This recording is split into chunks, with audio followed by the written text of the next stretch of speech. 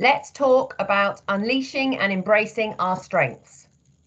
Hi, I'm Jane Mott, a makeup artist and beauty coach, specialising and passionate about sharing tips and techniques that women over 40 can use every day to look younger, feel energised and more confident. And joining me today is the lovely Juliette, who is a personal development coach. And we're going to be talking about how to embrace, discover, and harness your strengths. So, hi, Juliette. Thank you so much for joining me today. It would be really great if you could just introduce yourselves to the viewers. Well, hi, Jane, and thanks so much. You're very privileged to be invited to talk to your audience today. I am a personal development coach and trainer and have been doing that for 20 years plus. The plus is my business. That's about the age thing. And yeah, really, really passionate about people looking to use what they already have, but cover up. So this is about unlocking those things that sometimes we just fling away because we already have them. And that definitely is something we say about our strengths. Yeah, and I know the first time I met you and heard you speak, I really felt your passion for this topic. It really sort of shines out of you. So it's really great to have you here today.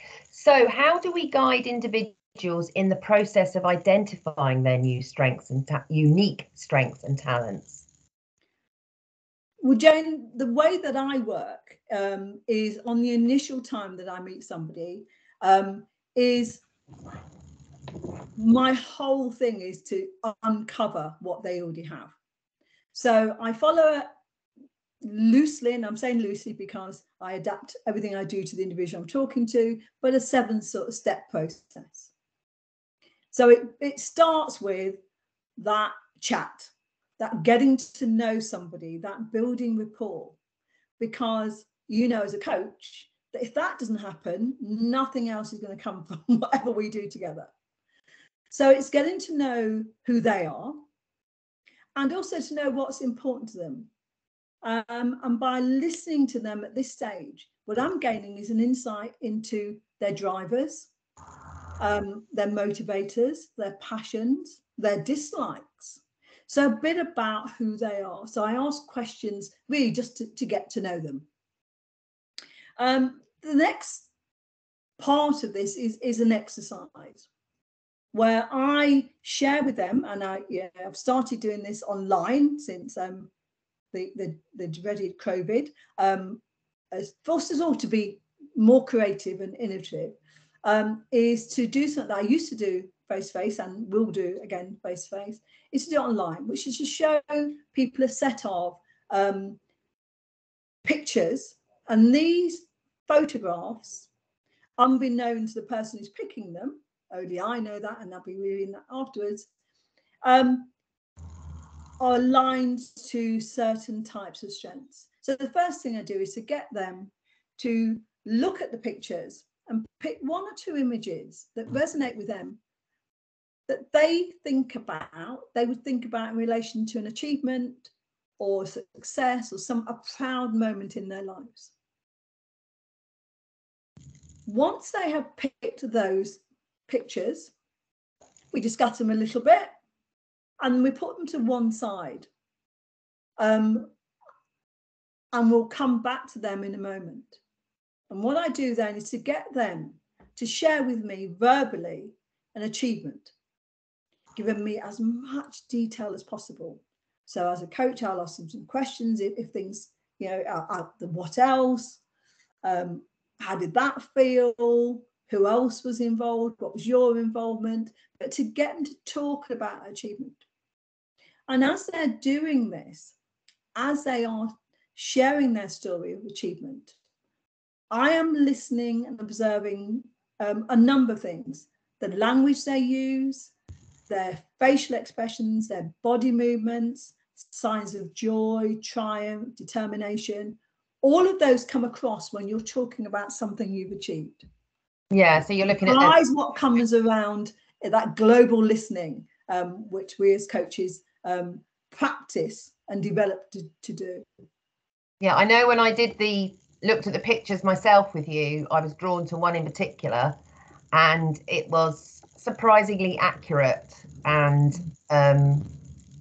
yeah, I sort of went away and thought, oh my goodness, that is actually so true, and it's a strength I hadn't ignored, but hadn't really considered to be a strength. So that simple thing with the pictures is powerful, very powerful indeed. And I came away and can see how that can aligning that strength with career goals. So that would be my next question. What strategies can you use to utilize and align your strengths to meet your career goals? And absolutely understanding it's with all of us, you know, that who am I question that we often have.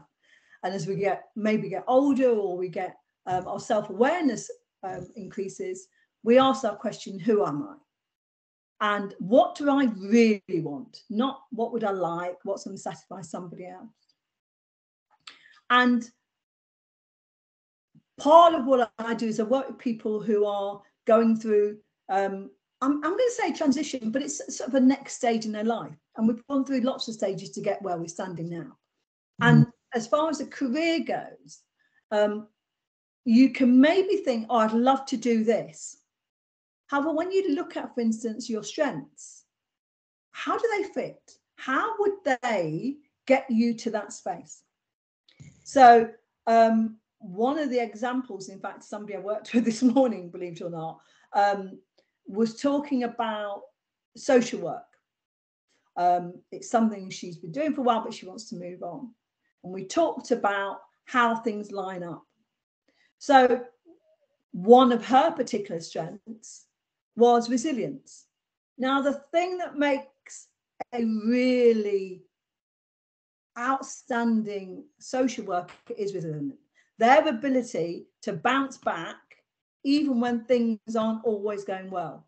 They get knocked in the press, they've got a heavy caseload, you know, things they hear are not things you and I would want to hear every day anyway. You know, most of us would go, let somebody else hear that. So your ability to bounce back, that resilience was something that was one of her strengths. Also creativity, that ability to solve problems on the go. Yeah. And when we were talking about Matt, she went, oh, wow, I use all of those. I mean, and we all can do all the strengths, by the way. You know, there's a set probably of 96, but the main 24, all of us have those in us. The thing is, what we're saying is the ones at the top of the cream, as it were, on the milk, they're the ones that we can pull out and should be using regularly. And there's usually between 3 or 5 of those, to be honest, that we can actually go, do you know what? If I just allow myself to remember that I'm resilient, I'm going to get through this, rather than worrying about not being there. Once you know your top 3 strengths, or even your top 5, but obviously we're talking about the top 3, I think that helps you.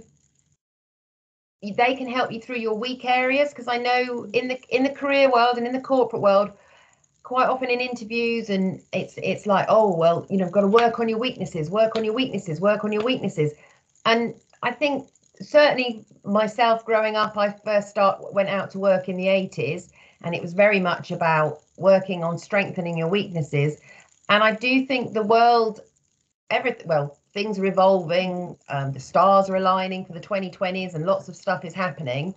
But I'm so glad that the youth of today seem to be a lot more positive and focusing on positives. And it's not, for example, my husband wanted to be an interior designer, and he was told, oh no, that's a very risky business. You could go to college for 7 years and then come out of it, and, you know, you won't have any, you know, you won't have a job. Better stay in engineering, which is what the family's done. Mechanics all their lives, that's a safe bet. People always need their cars repairing. And then bizarrely, 7 years later, when he would have been qualifying, changing rooms had been on the telly, and interior design was absolutely booming. So I love the fact that now, very much, especially with the youth, I've noticed it's, if you can dream it, you can do it. If you can believe it, you can achieve it, and do what you're passionate about in your life. Absolutely. So yeah, I think it's definitely concentrate on your strengths and your passions, because I think they are intrinsically linked anyway. So yeah, I mean, that's definitely, I think that the distinction between the two is hugely important. Well, without a doubt. And by recognizing what your strengths are, so whether you do this process with me or any other way, is when you know what they are, you can see how they fit in what you've got a desire for. Somehow, you know, I'd love to say I know what the connections is. Somehow they seem to line up. You somehow, the strengths and you know, the ones we're talking about, Jane, here are innate strengths. These are things that you are born with. You didn't go and learn them. Yeah. You didn't pick them from somebody else. You didn't have an impression, which is how we often get our point of view and our beliefs and all the other things that lie below us. Strengths are not those. You actually were born like this. And what often happens is people don't always recognize what they are for themselves. But worse than that, if you're a parent or somebody helping somebody else, if you don't help somebody recognize them, they become nothing. So you know, probably we take it for granted a little bit too much. Absolutely. It's like, oh well, that's nothing. And I think sometimes we think because we can do something, everyone's good at that. They're good at the things they're good at, and that's, you know, that word authenticity and uniqueness is something we need to all grasp onto and hold onto and go, there is nobody like me. And that's nothing to do with ego. That just is a fact. Nobody is made up like you are. And other people might have similar strengths, but they won't have the same combination, and they won't be in the same depth. They just won't. It would always, they're always your things. Yeah, you stands for unique. Yes. Unique, you, imperfectly perfect. Yeah. But I think, yeah, we can, when we're used to having a strength and it's there all the time, I think we can accidentally take it for granted and just assume everyone's got it. Yeah, absolutely. We overlook them as if they're nothing, as in they have no value. But also, I think for me, one of the things I'm really keen for people to do is to keep bringing them out.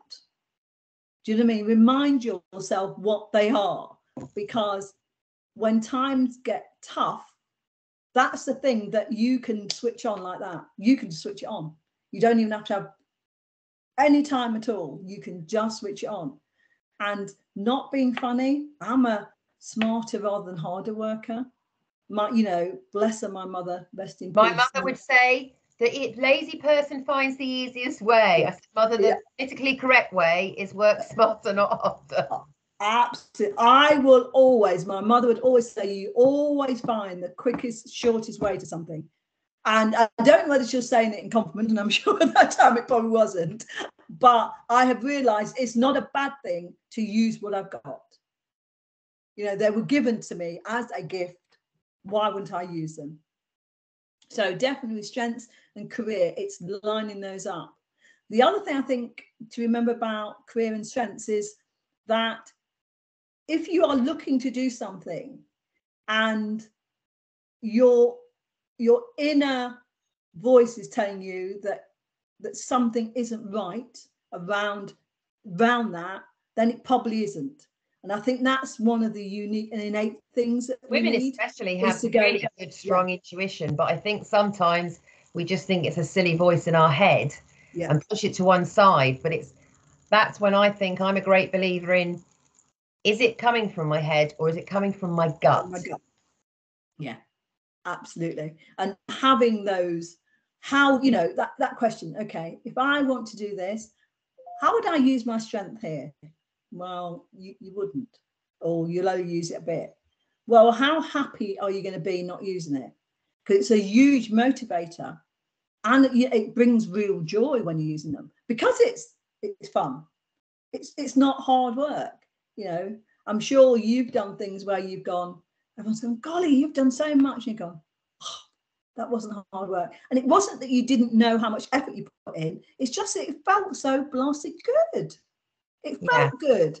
So, and that's what kept you going, even when actually, you know, how much energy was needed, how much time was needed, but actually you loved it. And that's what strength, how you feel when you're using your strengths. You feel good rather than you feel. And I mean, I think when we spoke before, one thing that really stood out, and is quite common between me and my husband, is definitely opposites attract. My husband and I, Perry, we're renovating a house, and he's a perfectionist, and he's very particular about how he wants things done. When he's not within earshot, I call it anal.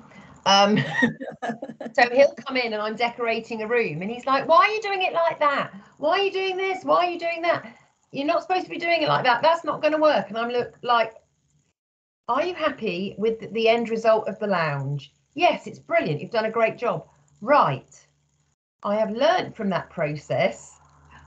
This way will work better and I will achieve the end result. So don't worry about how I do it. Just worry about the end result. And, you know, like, go away, do the task you're doing in the kitchen and leave me to decorate this bedroom. Everything will be fine. You don't need to worry about it. Yeah. And there's something about your for both of us because I think he definitely wants to be the foreman of the renovation, which is fine. But, you know, you go away and do the plumbing in the kitchen and leave me to my decorating. And one of your strengths is definitely that honest belief that you did. Tenacious was, I think, a word that you and I talked about, is that you are determined to get something done and it's sorted and it comes to life. And when you're like that, you can keep going. You know, people say, oh, I've got to be resilient, and that's bouncing back. But actually, tenacious is about that powering through and just getting it done, just getting things done. And there's something wonderful about people who can do that. And I can remember when I was at beauty college years ago, the principal saying, it doesn't matter. She'd learned through teaching, you know, hundreds, thousands of students over the years. It doesn't matter how you get to the end result, as long as you get to the correct end result. And you haven't, obviously, you've got to do it in a certain way that you meet the health and safety requirements, you do it in a safe way. But as long as you achieve the end result and the client's happy, you're successful. It doesn't matter if you took the scenic route or you took a shortcut or you had to go on a diversion. And that's that's a perfect analogy for life, isn't it? Absolutely. You take the path that works for you. And without a doubt, I think definitely a lot of my work is around helping people find the path that works for them. Not one that somebody else has decided, not one that you think someone else has decided, because we do a lot of that, don't we? You know, probably when we're younger. Well, my husband's doing it, isn't it? He thinks I should take that path to decorate that room, and he's decided they're the steps I should be using. So why am I walking on that road over there when he thinks I should be on this one? Absolutely. And, you know, as you say, outcomes, what are you trying to achieve? And that's always, isn't it, from a coaching point of view, start with the end in mind. Know where you want to go. And, you know, things like sat nav and Waze and all of that, what are they doing? They're doing one thing, and that's saying getting you from point A to point B, and they will find whatever route works. It might have been the M1 yesterday, but today it's going to be the 405 A41 because there's other traffic. Yeah, because the lorries. And, you know, if you're going, well, I'm going to stick to the M1 because, you know, I know that's how I get to the Midlands. You're right, you will get to the Midlands probably 3 hours later than everybody else because you've stuck to something. So yeah, there's definitely that finding a path that works for you. Yeah, and I think also, because as I say, I work with women who are sort of over 40s and beyond. And I think as we go through life, our life purpose changes several times. And I think if you stick with, and I know a lot of women do change careers. Certainly they might have a career up until they have children, then they might stop their career, then they might be returners, and actually decide to go on a completely different path. And throughout life, we then, I think our three main strengths remain the same, but you pull in your secondary ones, different secondary ones, don't you, to accommodate. So absolutely, I think it's a toolkit. It's you know, you've been born with a toolkit of stuff, and whether you use a hammer or a spanner to knock that nail in, you've got both. The choice is down to you. You're right, a hammer is what people tell you you're going to use, but actually the first thing in your hand is a spanner, and it worked, and it's dead. It's done. You know, and you know, as females, we might even use the heel of our shoe. Let's be honest, because we can, you know, and that is about us. The first thing you have to do, though, is know what tools you've got, because otherwise you're scrambling, aren't you? You're always scrambling, or you're always using somebody else's direction. So someone's told you always use a hammer. The fact you haven't got one, but you've got a really good, strong pair of shoes next to you, you go, no, I've got to wait for a hammer. Well, actually, no, you haven't. The reason is because you know what you've got. And I think that self-awareness is really important. And as we grow and develop as women, definitely, because that's, you know, mostly I work with women, we get to understand how much we actually already have. We don't have to go and find it. We already have it. We just need to uncover it, do you know? Clear away the cobwebs or the soil or whatever's covering it, has been covering up for years, and go, look, I've got all this, and today I'm going to use that one, because that's going to be so much of your work is about empowering women, finding their strengths, and finding strengths for women turns them into strong women, which brings me on to talk about something I'm very excited to talk about, and I know you will be. You have an amazing event planned in October, called It's My Turn. I for one am very excited to be attending. So please share with us what inspired the creation of It's My Turn. Wow, thank you for that. Yes, very, very, very excited, if you can't tell from my face, about this event. It's My Turn has been lurking around my mind, brain, my body for some time. I have been putting off running an event for women who, like me, have got to a point where we have said, okay, we've done lots of stuff and we've been successful. So it's not about not being successful. It's about being actually now something that is just for us. And in the, you know, the song, the title's from a Diana Ross song, It's My Turn. And she talks about going, look, this is not about shaking off other people. It's not about leaving, you know, and I suppose she's an inferring partner. It's not about that. It's about me having a go for me, right or wrong. It's my turn. And for me, this It's My Turn is, if not now, when?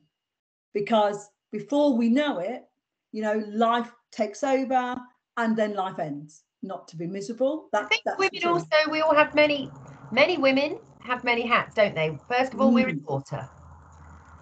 Then we might be a girlfriend. Then we might be a wife. Then we might be a mother. Then we, you know, an auntie, and with this and with that. So I can see why it's my turn. It's my turn. It's physically my turn to go. Forward, and it's not about leaving other people. It's about claiming your own space. Step forward into your life and your power. Because this is who I am. And as I said, it's been hanging around for a long time. But this year, I had a bit of a health scare. And the upshot of that was, it made me think, come on, you keep saying to other people, it's my turn. Isn't it your turn to do what I've been saying I was going to do? So not only is the title right for everybody else, but it's definitely right for me. And it really is about bringing together and celebrating the strength of women. I've been surrounded by, I don't even countless strong women. And it's about celebrating our strengths. It's about recognizing that we need to collaborate to move forward, that we're not standing on little islands on our own, because that doesn't work. We don't need to be alone to make things work. And it's about building a community in which supports you. And it's a community in which you feel that you can express yourself as yourself. You don't need to show up as anybody else, just as you. And the whole of the conference is built around those three words, really, which is the collaboration, the celebration, and that whole community and commitment to each other. Yeah, I must admit the word celebration jumped out at me, and I thought, yes, it's so important to celebrate women. And I think even if you only have like women in general, we usually have a best friend or a couple of best friends, and we create this little sisterhood. I'm not even talking about work now, I'm talking sort of in a personal life. And I think even when we work, there's usually another woman or a couple of women in your workplace, wherever we are, in whatever situation we are, somehow we're drawn together. It's like magnets, and there's this little sisterhood. And I think certainly from having done women's networking, I think women network very differently when they're on their own to mixed. And that's nothing against the men.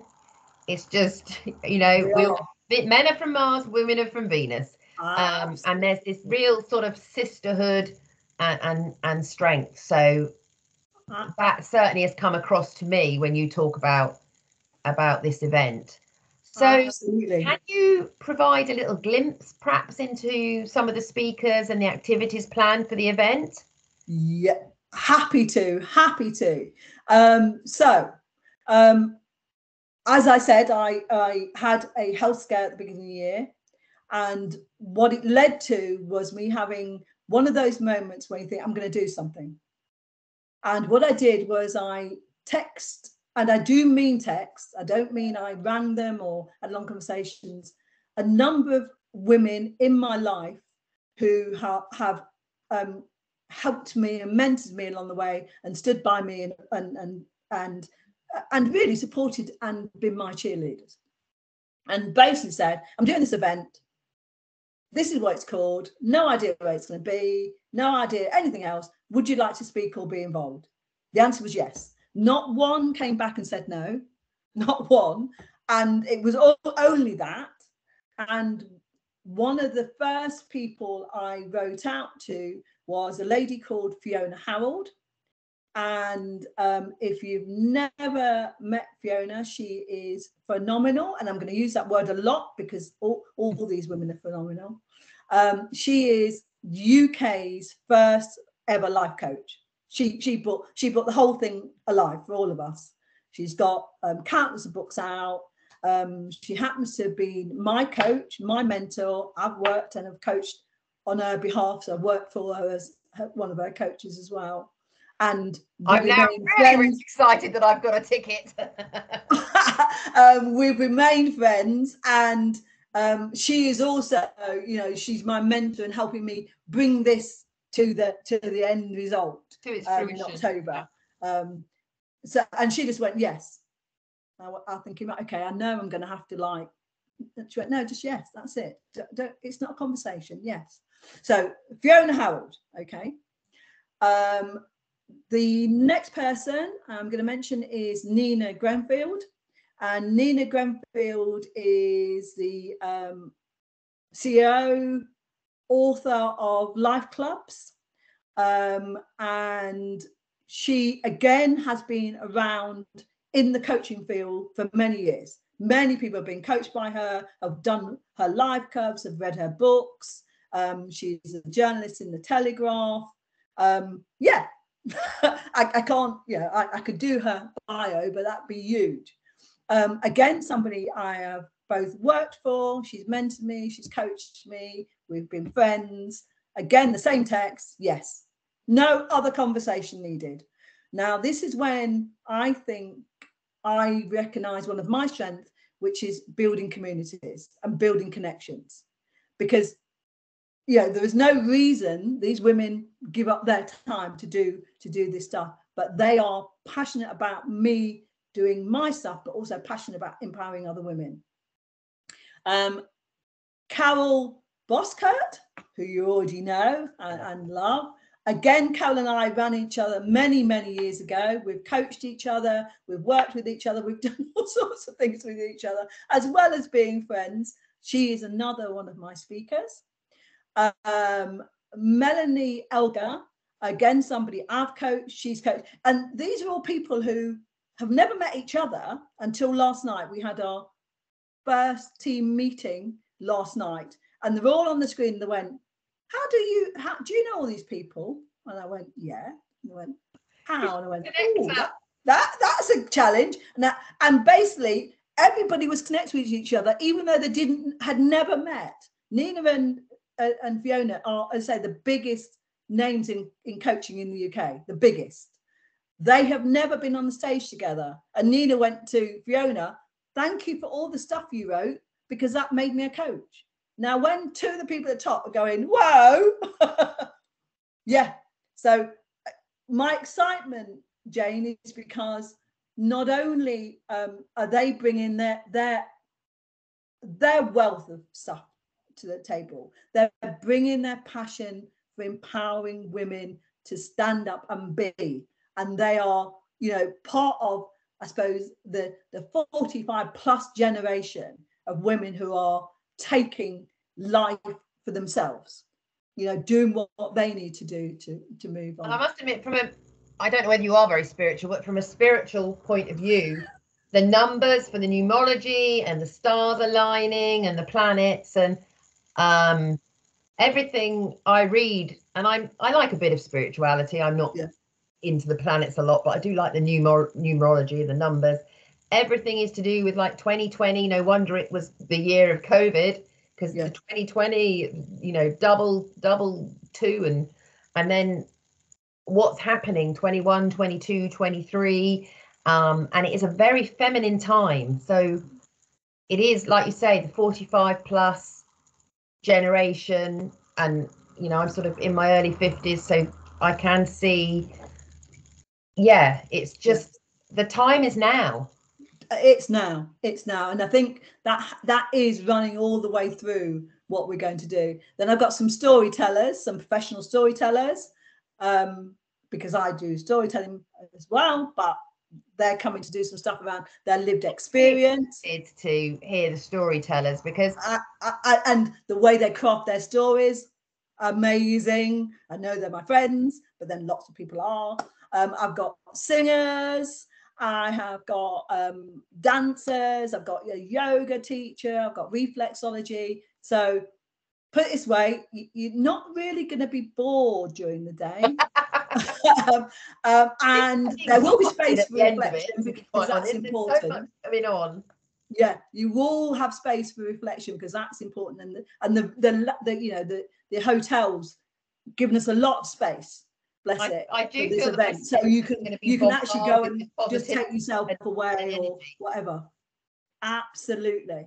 So that's an insight into some of the speakers. As I say, I'll be putting on the website, and on Facebook and things, who are the other speakers and storytellers, so everybody gets their name out there. But that's a few to whet your appetite, if that helps. Yeah, so attending this event really offers a valuable opportunity for networking and forming connections with these like-minded, empowered and empowering successful women. So I'm really, really excited to have my ticket. Sorry to brag. No one loves to brag. So when and where is the event? So the event's on the 8th of October. It's a Sunday, and I must start telling people, in fact, we will be catching up with people who are already registered, that it's wearing your Sunday best. Yes, and I that's did know a knock back like that, to my childhood. And yeah, as I say, I'm honouring I was brought up going to my church, mother. But yeah, whatever your Sunday best is, please, yes. Not jeans, I used to get told. Not jeans.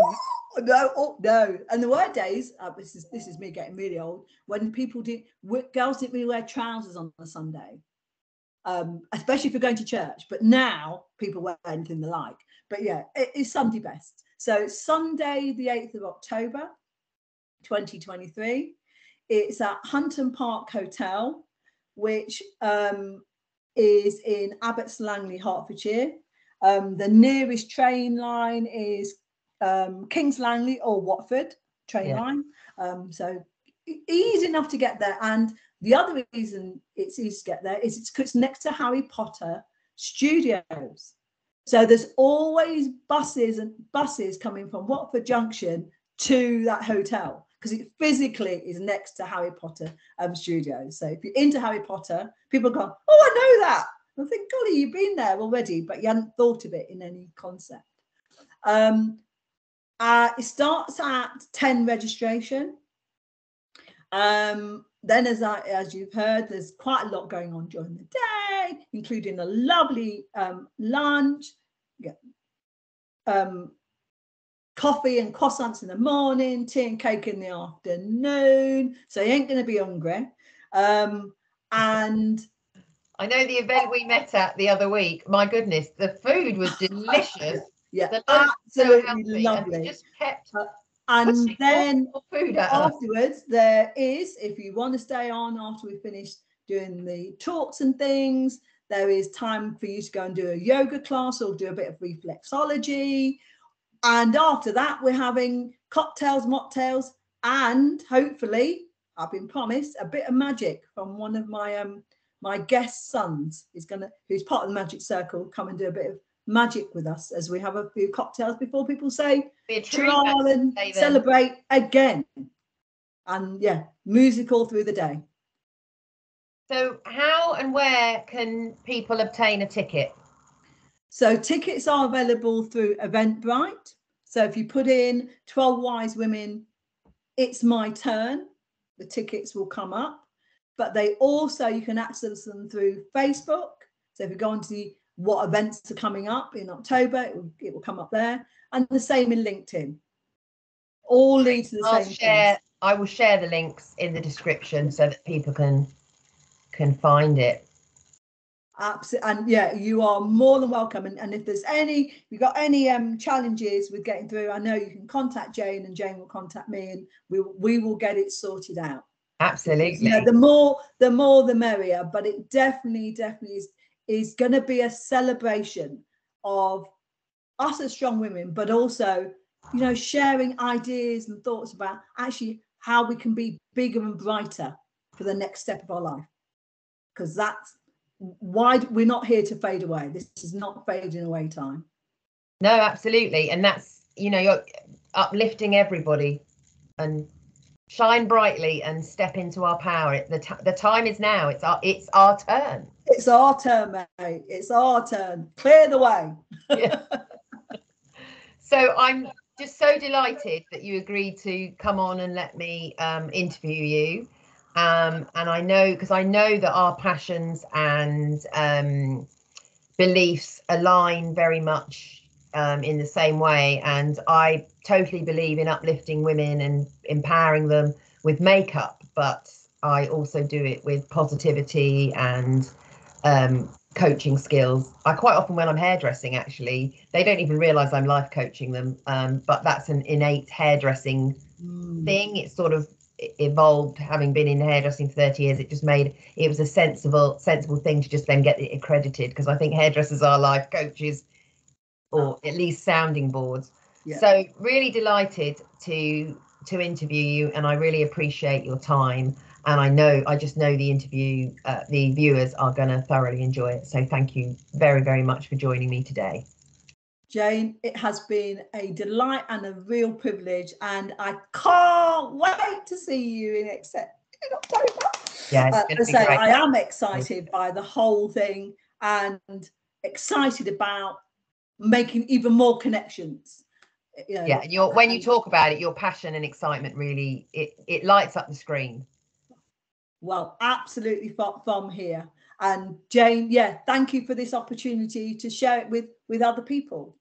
And looking forward to seeing all the videos and interviews that you do. Thank you so much. Thank you. Welcome. Oh.